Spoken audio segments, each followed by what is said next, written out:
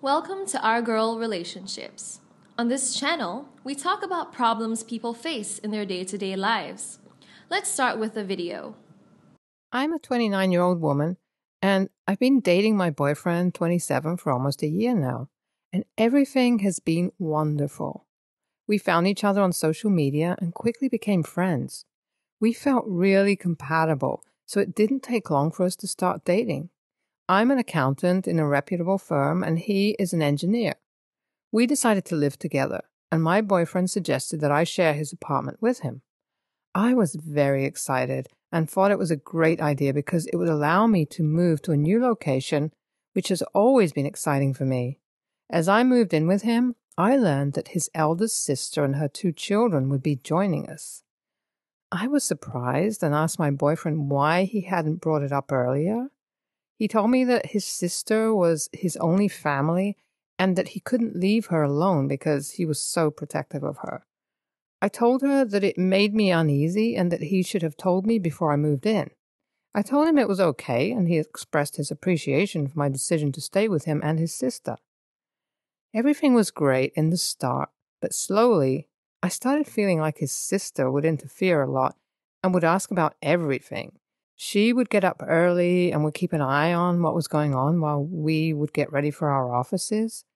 This made me very uneasy, and I felt like I was being inspected. She could easily wake up late, as she was not a working woman, but I do not know what made her wake up that early and see what was going on in the house. She would stand in the kitchen and stare at me while I would prepare my breakfast. She would sit on the sofa and look at me while I would have my breakfast. It was very weird for me and made me sick. I discussed this with my boyfriend, and he told me that she was just being helpful and remained around so that we could ask her for help if needed. This pissed me even more, as she would not even touch anything or try to help, and would only stare at what one was doing. She would bombard me with questions when I would return from the office. She'd start by asking how my day was. They would ask about my work and would even ask how was the weather outside. I mean, she could simply get up and see out of the window. We had divided house chores among ourselves, and what my boyfriend and I had to do remained untouched even if my sister-in-law was free all day. My point is that even if we were out and earning to run our house, she could at least take the responsibility for the house chores. One evening, my boyfriend and I decided to dine out, and when we told her about our plan, she told us that she would be scared to stay at home alone with her kids while it was dark outside. My boyfriend told her that we would come back early, but she was not ready to listen. She told us that we could go for lunch tomorrow, and if we had planned to go for dinner today, she was going with us. She, of course, went out with us, and I was no more interested in the dinner. One day, at the dinner table, my sister-in-law told us that she wanted to join the gym, as she had gained a lot of weight. My boyfriend told her that she could join whenever she wanted to. She said that she would be going to the gym before dinner after we had returned from our offices, as she could not leave her kids alone at home, and also could not take them along with her. I asked her, as she was the one who was supposed to be preparing the dinner, how was she going to manage it? She announced that she would be doing laundry instead of me, and I could take the responsibility for the dinner. I was shocked. How would I come back from the office, prepare dinner, and then babysit her kids? I finished my dinner and went to my room. I told my boyfriend that it was not going to happen, and if she wanted to join the gym, she could go in the afternoon or whenever, but not in the evening. My boyfriend told me that he would talk to her. My boyfriend tried to talk to her, but she was not ready to listen, and told him that as he would do whatever suited him, she could also live her life according to her. My boyfriend told me what she said, and also said that he would be preparing dinner from now on. I told him that dinner was not the problem. How would I babysit her kids right after the office? I told him that her whole idea was shitty. My sister-in-law joined the gym within a few days, and my boyfriend and I were loaded with extra responsibility. I did not create any fuss, as my boyfriend was already helping us as much as he could by preparing dinner.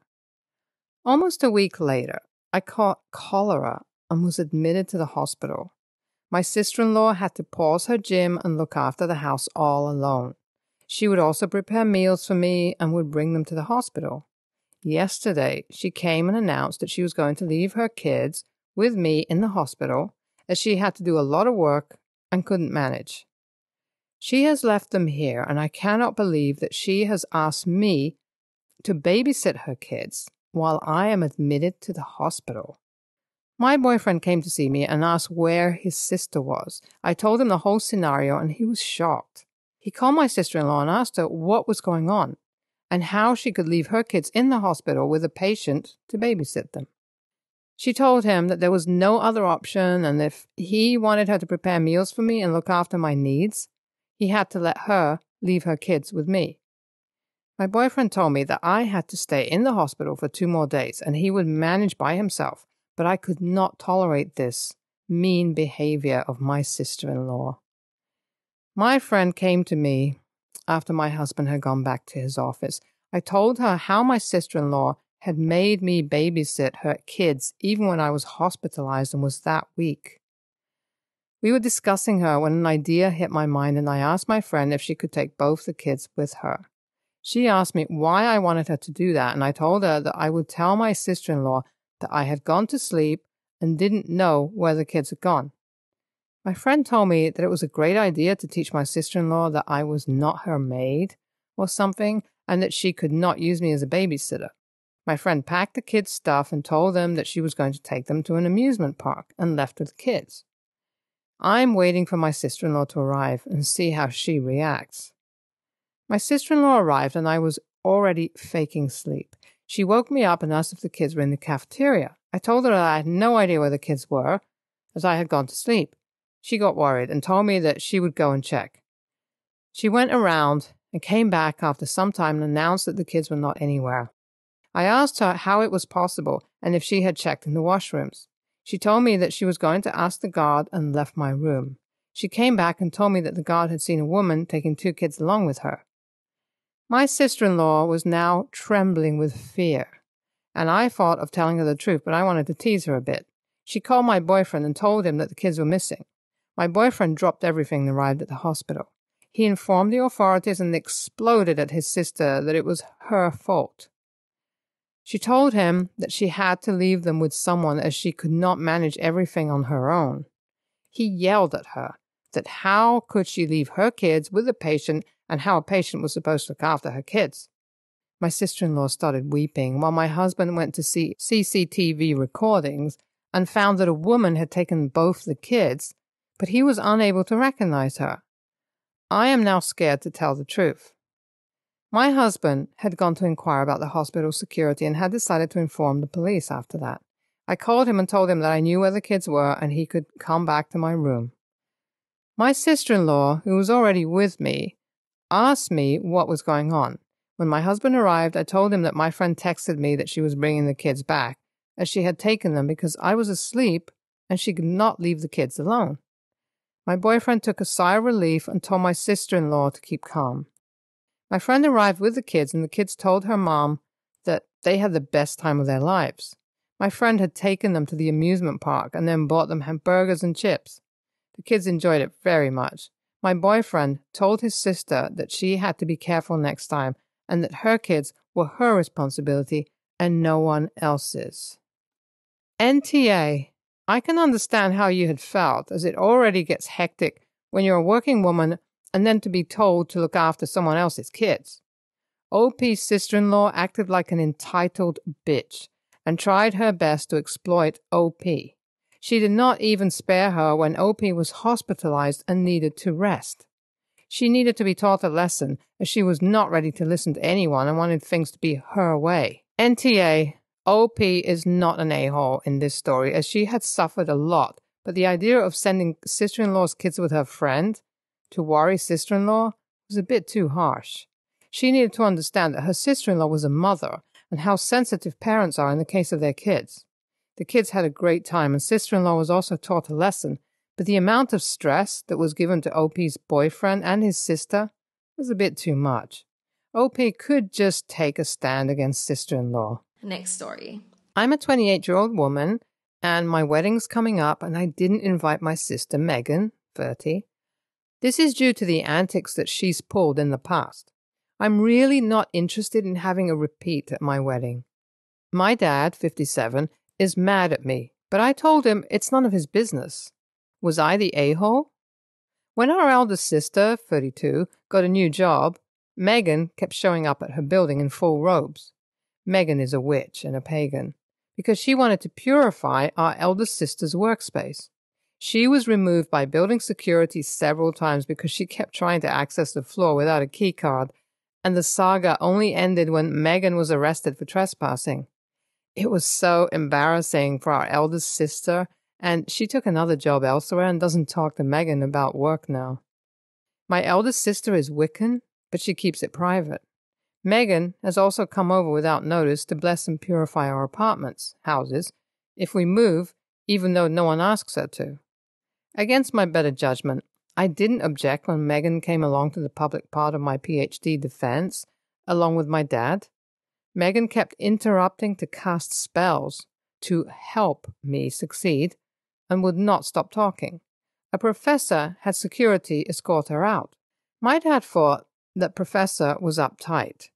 When our brother, 26, and his wife, 26, was pregnant last year, Megan kept bringing her potions to drink and was following her around trying to hold crystals over her stomach to transfer properties to the baby.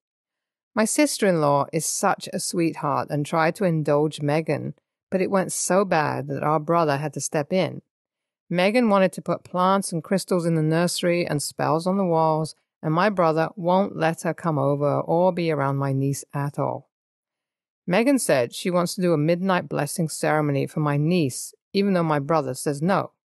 My dad lives with Megan, and I think he's just immune to her antics. Parts of the house look like the stereotype of a witch you would see on television. When he had knee surgery, Megan had a bowl full of her witch ingredients that she lit on fire in the hospital room and got thrown out of the hospital. I have no problem with anyone practicing or not practicing a religion. My eldest sister is Wiccan. But Megan's problem is that she thinks everyone wants to participate in her pagan faith. Even if people tell her no or to go away, she persists. She makes a scene all the time. Given she doesn't listen to the word no, I don't want Megan there. The incidents I listed above are just the tip of the iceberg.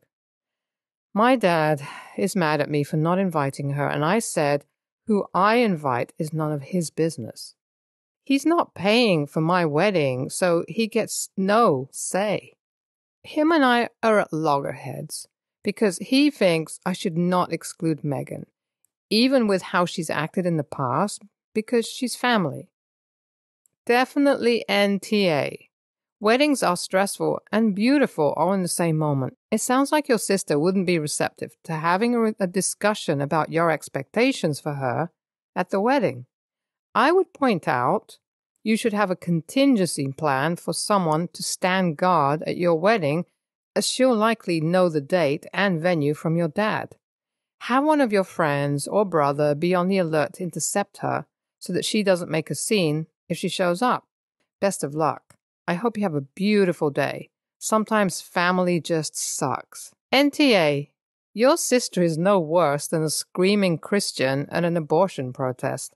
Her beliefs do not justify her rude, childish, unprofessional, and ultimately harmful behavior. Tell your dad that in the past your sister has made it clear that she will not behave, no matter the circumstance, and this is simply the result of that. Explain that you accept your sister as she is, but that does not mean that you should not protect yourself against her more harmful behavior. Next story. My girlfriend, 23, and I, 21-year-old male, have lived together for about a year and decided a few months ago to get a pet. My girlfriend grew up with a cat and has always said that she wanted one. So fast forward a few months into the adoption process for a kitten. I've done literally all of the work for getting a cat. She says that she has work and school. I told her I'm just asking if she prioritizes this cat that she allegedly wants so much. I'm not even asking for a 50-50 commitment. I just have work, so I know I've got more time. I drove us to the animal shelter, filled out the online forms for the adoption approval, did research on how to make our apartment cat-friendly, and got all the care products that we'd need for a cat. I had one thing that she needed to do all these months: get approval from our apartment. She put it off for months, despite me reminding her every single day. She finally asked our leasing staff, who said that they'd asked the property manager. We never received any updates, so I asked my girlfriend to go ask again, which she protested for weeks because she was worried about coming off as rude.